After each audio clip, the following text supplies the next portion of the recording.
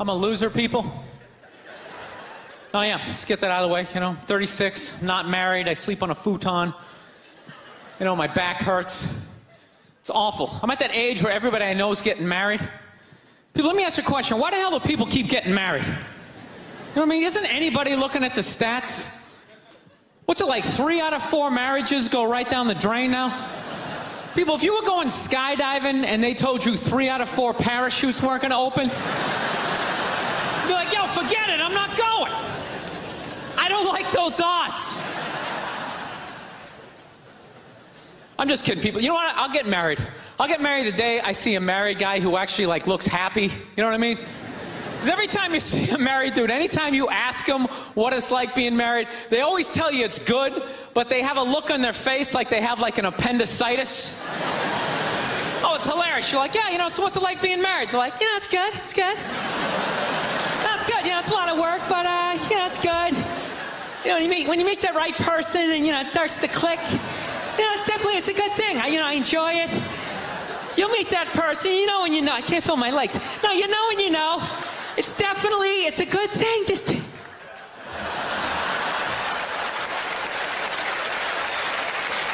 I love women, though. This is my deal. I love women, but you know what I'm finding? I'm not compatible with them. You know?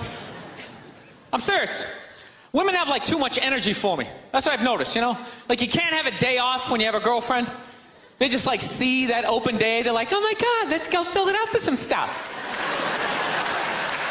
No, and then they just come at you with one horrible idea after another.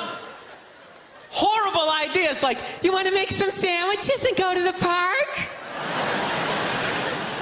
No, every one of their ideas involves like walking around, like looking at stuff. It's almost like they're trying to wear you down. After like 2 or 3 stores, you're like leaning on stuff. I don't care. Just buy something. I don't care. You know what the worst one is? You ever get that one? You want to go to brunch? You want to go to brunch on Sunday? And inside you're like, no! But you can't say that. You got to keep them happy, right? So what do? You're like, yeah, let's go to brunch. What a great idea. Why would you want to sleep in on a Sunday when you can go pay $18 for eggs? Now you're thinking. Now you're thinking. Then we can sit around and listen to your friends have moronic conversations about the eggs. Like, is that pesto? Is that pesto in your omelet? Oh, it's asparagus. It's asparagus. I thought it was pesto. Oh, you just want to flip the whole table over and just run out of there. So... I was dating this girl recently. This girl's like really like into like women's issues. She got me this book on women's lib one time, right? So I'm reading this thing. I think women's lib was a great thing. Like back in the 70s, I thought it was cool, you know? Over the last couple of years, though, I think that whole women's movement, it's really starting to morph into kind of like this reverse pimping kind of thing, you know? Because every time you see them on TV, they always say, all we want is to be treated exactly like guys, right? But if you listen to them, they don't. They only want the good stuff of being a guy. They look at a guy's life like it's like a buffet.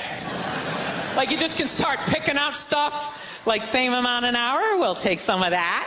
Pay for the movie, that's okay, you can keep that one, I don't like that one. This is nice, that's yucky, that's icky. I mean, come on people, you can't choose. This girl gave me a rough time one time. She goes, well, why does a guy make more an hour to do the exact same job? I go, I'll tell you why. Because in the unlikely event that we're both on a Titanic and it starts to sink, for some screwed up reason, you get to leave with the kids and I have to stay.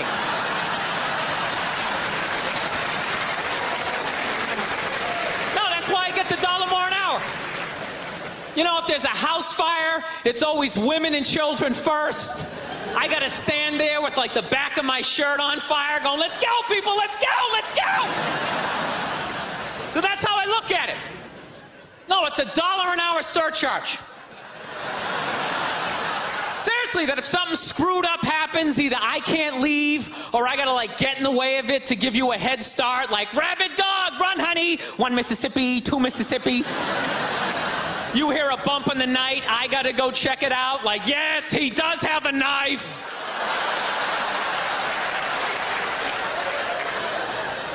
No, I don't. I don't think a woman should make $1 less an hour to do the exact same job, okay? I'm not saying that. All I'm saying is if you're going to make what I make when the boat sinks, you better be standing right there next to me, listening to that guy play the cello. Then you get the corner office. I don't got a problem. You get all the benefits. That's why I didn't like that movie, The Titanic. You know what I hate about that movie? Every girl I meet thinks that movie's romantic. Like, oh my God, that was so romantic, don't you think? No! No, I don't. It was a horror film. And they're always like, why? Why? Because all the guys died. See, you're sitting there watching it going, who would I be in that scenario? You be that chick floating away on the big piece of luggage.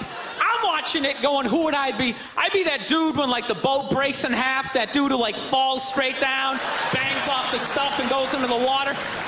That's who I'd be.